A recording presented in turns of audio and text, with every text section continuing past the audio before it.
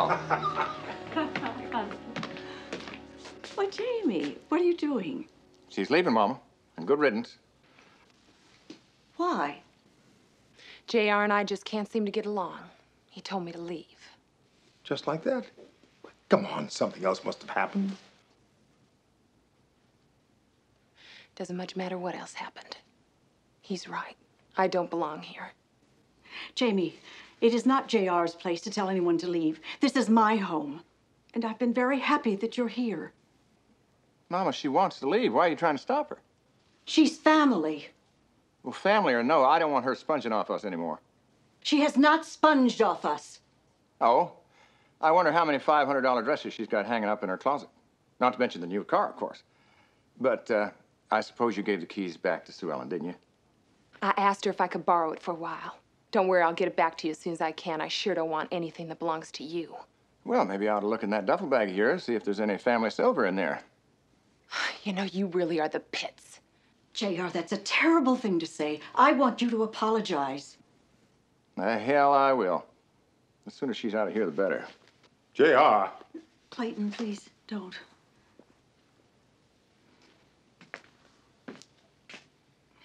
Despite JR, I want you to know that you're perfectly welcome to stay here.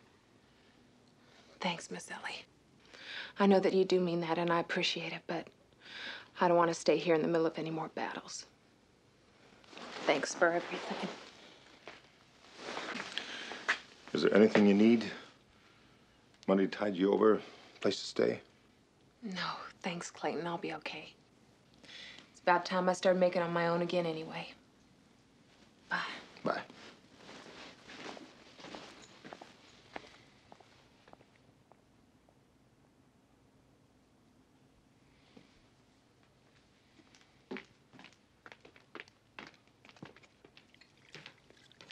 Why, JR?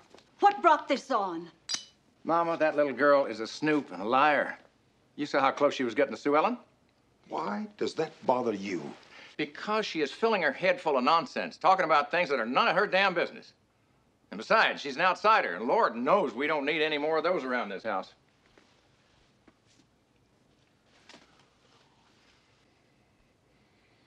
Ellie, before it gets out of hand, I think we ought to drop it.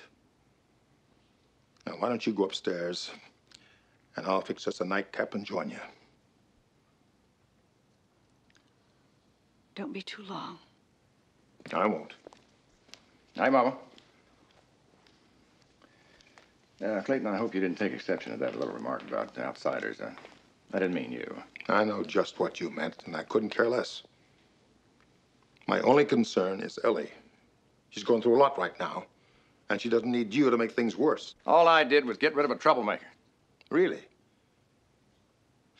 You know, just before we came in here, your mama was saying with all the troubles going on now, the only unexpected bright spot was you.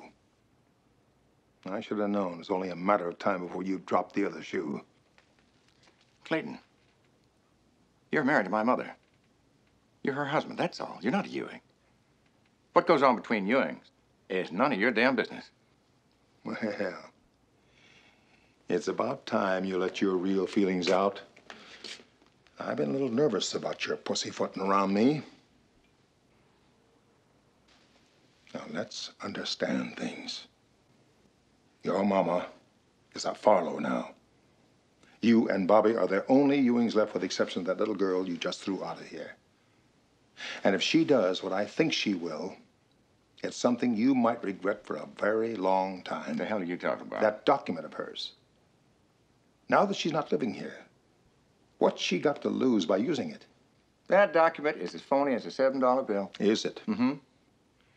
You better hope so.